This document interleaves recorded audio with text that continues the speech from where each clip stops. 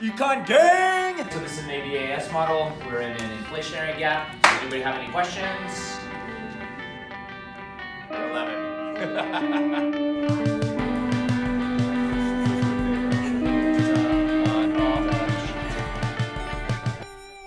What up, Econ gang? This is Mr. Jager bringing you another one.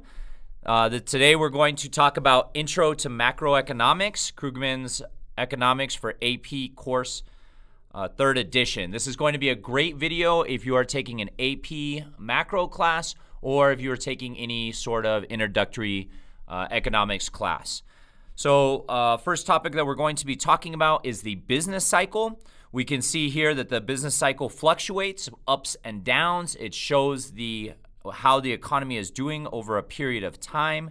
As you can see on the horizontal axis, on the vertical axis, you would see real GDP. And you see the movement is very similar to that of a roller coaster. So you'll get ups and you'll get downs, and you'll have this red trend line that's going to show you kind of the average of the movement. Now, when we're looking at this cycle, there are different points that we need to look at. The first one being a peak. That's going to be indicated by the red dots on the cycle, and that's when the economy has hit a maximum in employment and near capacity output. So that means that a lot of people are working, a lot of people are spending money, inflation or price levels are going to start to increase. If we look at a long-run aggregate supply curve, we would be in an inflationary period, meaning, again, price levels increasing. Now, if we go down the curve, you'll notice the blue dots. The blue dots are going to represent, or points, are going to represent the troughs. This is the low point of the economy where unemployment will be at its highest and output will be very low. This means that a lot of people are not working, and therefore, because a lot of people are not working, we are not producing as much stuff. So our GDP is going to go down. In a inflationary period or a peak, the red dots, we would run contractionary policy, or we'd use contractionary to try to slow down the economy. And this happens from the peak to the trough. This is the point where the economy is slowing itself down or applying the brake. So we're not going too fast.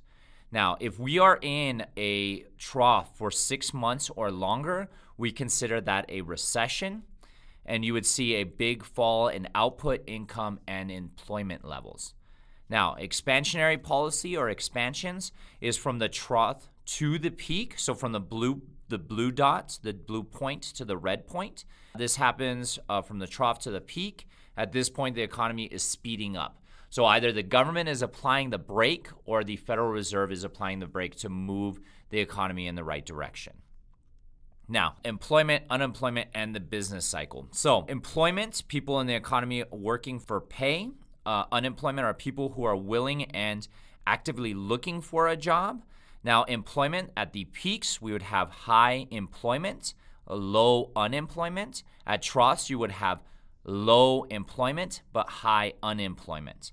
Now, the labor force is going to include the employed plus the unemployed, right? And by unemployed, you have to actively willing and actively looking for a job. Now, the unemployment rate is the percentage of people in the labor force that are looking for a job. Now, aggregate output and the business cycle.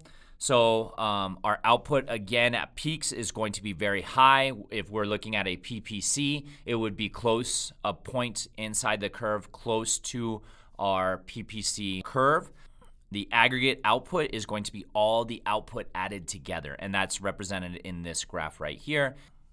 Aggregated output is going to be correlated to employment, meaning that if we have high employment, we're going to have high outputs. So if we have a lot of people working, right? A lot of people are working. A lot of those people are going to be producing stuff.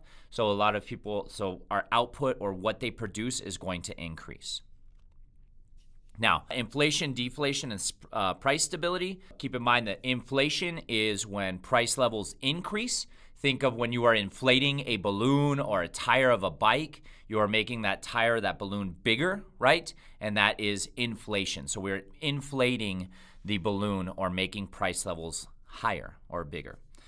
Deflation is when price levels decrease. So if you were to take that balloon and start letting the air out of that balloon, you are deflating the balloon. You are making price levels smaller, right? Or decreasing price levels. Now, economic growth is an increase in the maximum of goods and services a country can produce. Just an example of that is today's income is 4 times the level of that of 1960. And also in 1960, there were no cell phones, but now there are more cell phones than there are people, and that shows economic growth. All right, so use of models in the economy. Models are essentially a graph. Remember that a big term that we use in economics is ceteris paribus. That is just Latin for other things equal. All right, just kind of want to throw out a special thanks to everybody that's watching my channel. Please throw me a like, and if you could please subscribe to my channel, I'd really appreciate that, guys. And thank you for all those that put this together. Y'all have a great day. Peace.